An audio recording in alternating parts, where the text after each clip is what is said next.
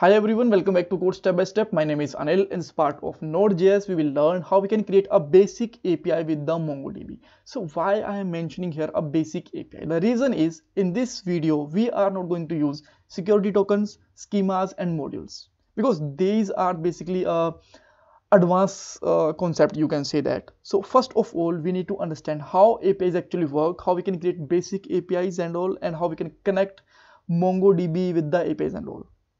Right, and then we will just jump on security tokens, on schemas and all. In this video we will basically cover a get method for APIs, and we will create 3 more videos for post, put and delete method.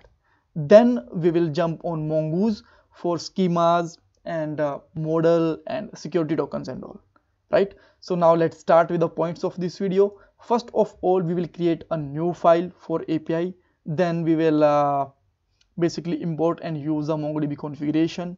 Then we will create an API for get data from MongoDB, test our API with the Postman, and at the last we will cover a important interview question related to this video.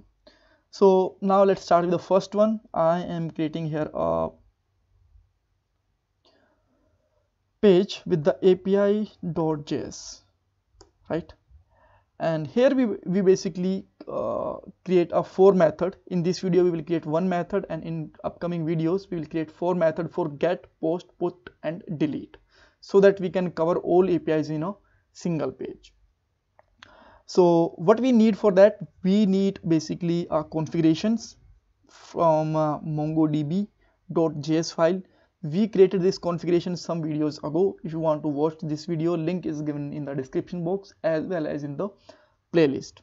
So let me just take const db connect, and we can simply put here require, and we can put here a file name which is MongoDB. After that we can import express and just use a require method, and let's put here express, and let's take a const app with the express,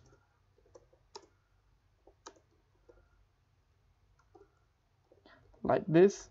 And now we can create a get route, and get route is basically used for get APIs. So let me put here app.get, and the get method, you can say that will take 2 parameters. One, the path of our API. Second one is basically you can say that callback function, and here I am using arrow function as a callback, and it will take again 2 parameters, request and response. And after that what we can do here, we can just simply make a response, because if we are getting something from our Postman or from our front end, then basically we will use request. So here we are just responding to this API, just that's why I'm just putting here response.send,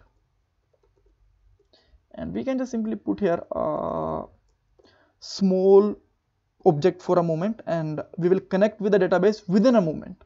So let's say just put here Peter, and after that just simply put here app.listen, and we can provide our port number, and now we can run it with the, you can say that NodeMoon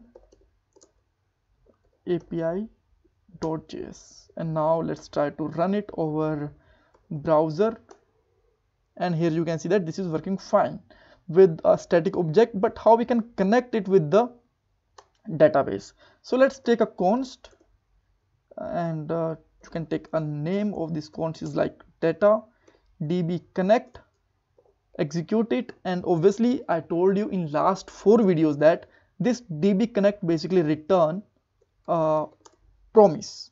So let's wait for it, and after that what we can do here, we can just get the data again, data equal to data dot find dot to array to make it in a format, and again I told you again it will return a promise, And now we can just use this promise inside the send function.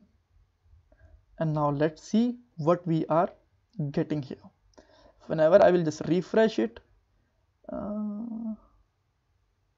it will give error because we just need a sync function here.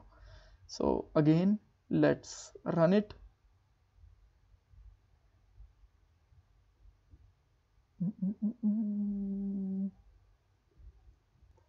Actually guys, this is my bad. We cannot reassign the value to the to the const. That's why I'm just converting it to the let.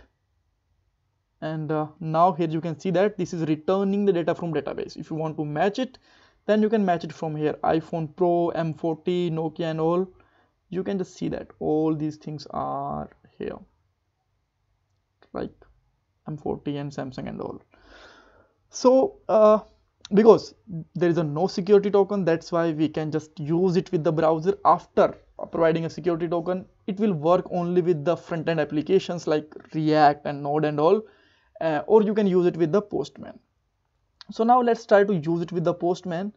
And guys, if you don't know what is the get method, post method, put method, and what is Postman, then you can ask me in the comment box. I can provide a separate video on it. Expecting for a moment now that you just already have knowledge about Postman and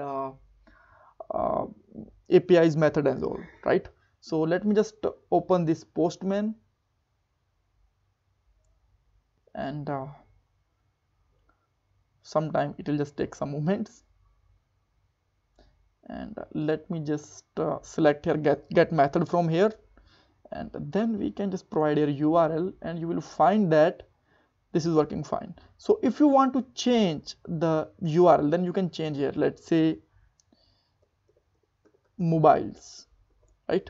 Now you will find that this API will not actually work. We will just get here 404.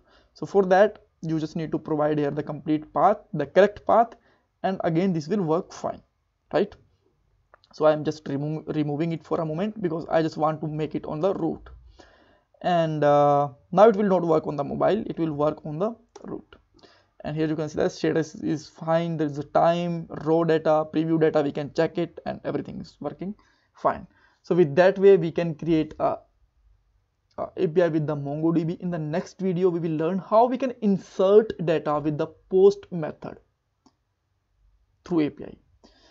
And now let's talk about interview question. In interview question they can ask that, can we provide a body with the get method? The answer is no. Here you can see that in a Postman, not even the Postman, if you use the React or if you use the Angular or Vue, any kind of front-end application, you will find that with the get method you cannot send the body, you will get error, right?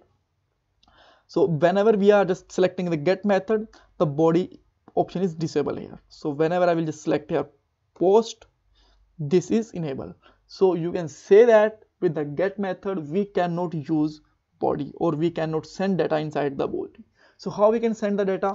If you want to send some data, you can just send it like a question mark or with the parameter and all, right? But there is a no option for body with the get method. So this is the interview question. And please don't forget to subscribe my channel, and in the upcoming video we will learn more things about APIs. So thank you so much for watching this video. Please like this video, subscribe the channel, provide your reviews in the comment box, and if possible share this video.